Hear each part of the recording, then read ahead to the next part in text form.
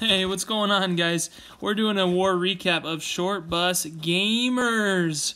This clan has just been such a fun clan to be in. 50 versus 50 Elite Wars. It's just been so much fun. And yeah, this was like blowout, 33-2 triples. A lot of these bases were more trophy push bases, but anytime you get that many, over 30 triples in a 50 versus 50 war, like, that's just incredible, man. There's no going about saying that is just an insane, skill level.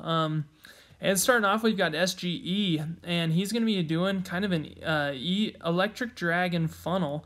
Look at that. It was 20% with just the two electric dragons. And then he's got the wall wrecker, P.E.K.K.A. Bobat, and the P.E.K.K.A.s and the bowlers going in straight to that town hall. They get all the way to that town hall. And then the bats were able to take out a few defenses around that ring. But again, those electric dragons took out so many defenses and structures to make that the kill squad just gets so much value throughout the core. And then from there, it's just insane cleanup. I love hitting all those traps on the way out. That's such a satisfying feeling to me. Like, when the raid's almost done, you're going to 100%, and you just start setting off all their traps, like insult to injury, just causing them more pain and making them, like, use more resources to fill those traps again. So much fun. Now we have Copper Top, and he's going to be doing, this is a very popular CWL base, maybe in trophy pushing bases, but it's all kind of got the same point about it. We've seen this replays a few times, and P.E.K.K.A. Bobat, he's doing a direct line from through the Eagle Artillery to the town hall. The wall wrecker gets all the way to the town hall. The bats take out a few ring of defenses around the sides. But other than that, the kill squad is just so overpowered. He's still got like 2 or 3 P.E.K.K.A.s alive, and those P.E.K.K.A.s are just going to make their way through that wall with the queen and the warden and the healers, and it's just game over. Game over. Now we've got SBG CH. Now, this is one of the other co-leaders, and hey, we actually have an anti-3-star base here. Anti-3-star base that didn't really work that well for anti-3. So basically, he's doing a Sui Heroes and is able to take out, a lot of defenses there. Unfortunately, I'm pretty sure he was going to try and get that air defense there in the core there, but, the enemy CC came out and blah, blah, blah, and then he is able to take out that queen, and then he's just going to lalo from about the 10 o'clock counterclockwise and gonna just push through, getting that Eagle Artillery up first to, make sure that those high hit point or damage structures are gonna just go away with that. Warden's ability over the Town Hall, Giga Tesla, and then the last haste spell hits that Tornado Trap, which is just such a pain in the butt. Hit Tornado Trap right outside the last multi-target Inferno, and then there's only 2 more air targeting defenses left, and that is going to be that Archer Tower and that Grand Warden. And then our Grand Warden actually took out that other Archer Tower quick, which is great. Those lava pups from the enemy CC are just a pain in the butt. And then, we got a good cleanup with the Warden and the lava pups and the minions. So, yeah, that was a really cool raid, that E-Clone Lalo. So, on to the next one. And this is, another popular, I think this is more of a push base you see pretty frequently, and this is just another way to go about taking it out. There's a Ice Golem, Loon, and Drag CC, which is actually a good CC. I actually tend to donate that quite a bit in my in Black Rose or just Ordinary. And then he's just going to basically mass P.E.K.K.A. Bowitch it. You get that Warden, or I'm sorry, that Wall Wrecker into the Town Hall, and that Queen is able to take out the Town Hall as well. And then you have just the P.E.K.K.A. bowlers going around all the way around the outside, and you won't believe it, but the last structure to actually be taken out is that Eagle Artillery. And notice that little minion who almost took it out all by himself. The little minion was going in for the win, but unfortunately the rest of the kill squad, that's just, a tale of the tape. You having that minion take up that entire Eagle Artillery. One of the most, the most hard defense to cope with when attacking and it's still up.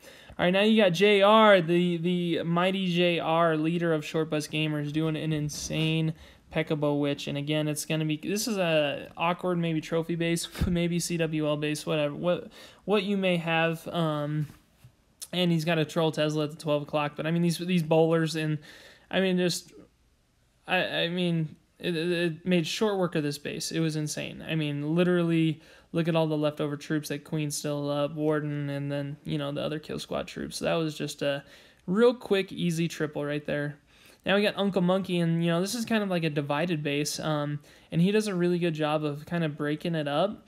So, again, he's doing a Pekka Bobat, and he funneled the kill squad perfectly so that the kill squad is going to go into the core there.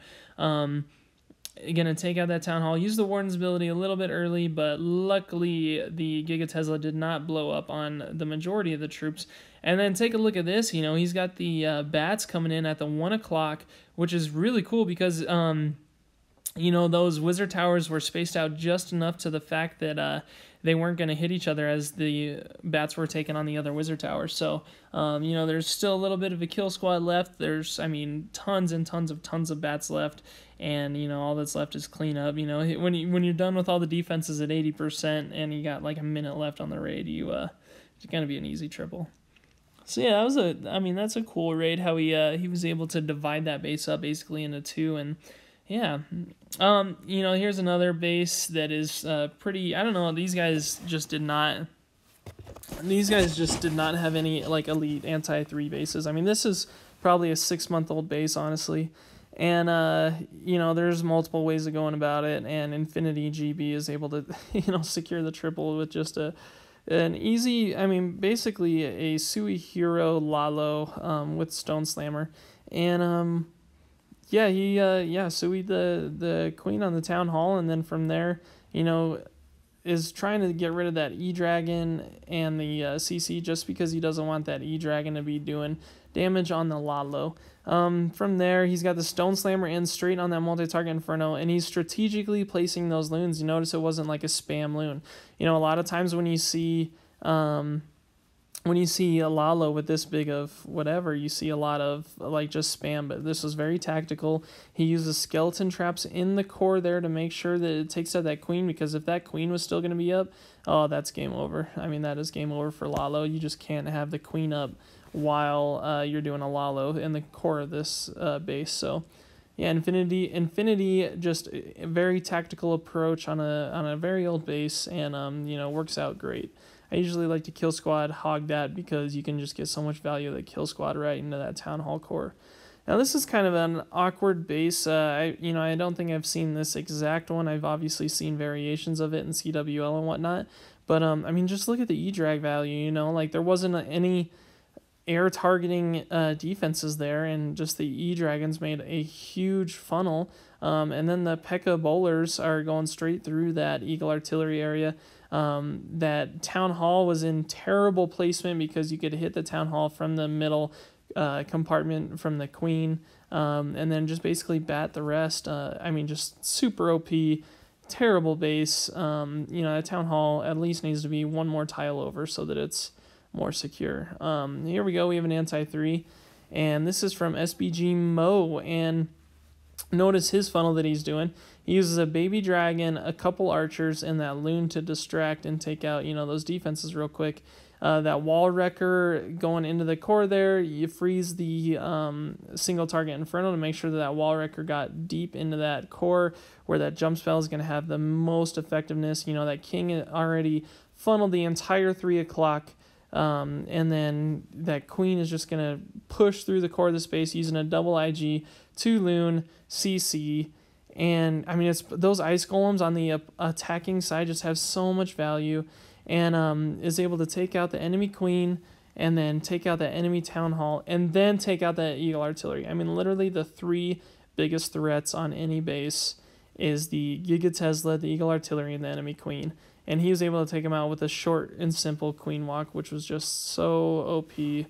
Perfect. Notice how he used that poison spell over those skeleton traps. And then he even used the hogs on a rage in that multi-target Inferno area. And then, you know, he's got a couple wizard towers, couple point defenses. He's actually going to distract that last wizard tower with that loon, which is, I mean, to have the timing of that is, I mean, that's a well dedicated and rehearsed player, because he just knew the timing of that loon that's going to distract from the hogs. I mean, which is just huge value. Now we have Bash My Base. Bash My Base. He's been taking kind of lead on leading short bus gamers. I will say, this guy now, I don't mean, with all due respect, my man, he gets a little aggravated sometimes, which is good. You need a leader that's going to be aggravated, and if the clan's not performing up to top tier, then, you need someone who's going to set him straight. And, every time I've seen him raid, he's always in the 95% plus percentile on triples. He's like right there. If he's not tripling, he's at a 99%. I mean, that's just his luck. And this was a perfect base to do P.E.K.K.A. Bobat with that single target Inferno and all those point defenses at around the 3 o'clock. All right, now we got me. Hey, guys. Hey, how's it going? I'm going to be doing a Kill Squad Hog Attack on this base. It's just the funnel was just so easy. Even though that P.E.K.K.A. can only get a few structures, still, having that king there, that wall wrecker is able to push straight into the town hall. Luckily, that town hall was right on the edge, because it kept the whole kill squad, able to target the Giga Tesla. Jump spell right into the core. This is typical. I am calling it my signature kill squad hog attack now, because I don't see anyone else do it, and I use it almost every war, I want to say. Definitely trying a little bit more raids with like Electron Hogs. I posted a video on Fix That Raid with Electron Hogs just a little bit ago, so make sure you check that out. Here it was just good placement of heal spells and that kill squad just having maximum value. Notice in that compartment at the 6 o'clock there was 2 giant bombs and then that bomber tower, so that was a super devastating hit to all my hogs, but I had a great heal spell that was in time and was able to just mow through the rest. Notice my kill squad. The only thing that's really left out of my kill squad is that Barbarian King, and then I had the cleanup wizards on the top side, the backhand side, to make sure that it was going to be a triple, and I didn't time fail, because I hate time failing, guys. Time failing is worse than just doing like a 2-star fail, or something like that, or 1-star even. I'd rather have a 1-star than a 2-star time fail. It's just so demoralizing. All right, now we have the Pillager, and the Pillager is doing a backhand side P.E.K.K.A. Bobat, and just notice the kill squad is phenomenal. I mean, the funnel was great. He got the kill squad straight into the core. Used the Warden's ability early to make sure that make sure that wall wrecker gets in further. Used that the king was getting targeted by that enemy queen, so he used the king's ability, which was able to just mow down that queen. Notice the placement of the bats. The bats are gonna have literally only that tornado trap took out a bunch of them, but other than that, just a couple wizard towers that were isolated. That multi-target Inferno was kind of distracted a little bit, and then from there, what's left of this raid is all just 1 tile in structures, which mean bowlers can attack them, or that warden or wizards, or whatever you'd like to say, that has like a distance attack, and was able to get that hidden Tesla for the triple. And yeah, the Pillager, that was a great P.E.K.K.A. Bobat raid. Alright guys, obviously I can't sit here and show all 33 triples, so we're just going to do like honorable mentions on the lower half of this base. We'd be here making hour-long videos, and there was a few repetitive bases, so it's not constructive to your time or my time. But yeah, I hope you guys like that. 33-2 triples, guys, on this level 23 clan. I mean, I just can't believe it. And here's, like a summary of all the guys and their attacks. So, great war. Whenever you get that 33, anything above basically 20 triples in a 50 versus 50 war is just insane. So, Short Bus Gamers is coming in hot. They got a pretty stacked roster. And, yeah, it was a fun war. Thanks for tuning in, guys, and hope to see you next time.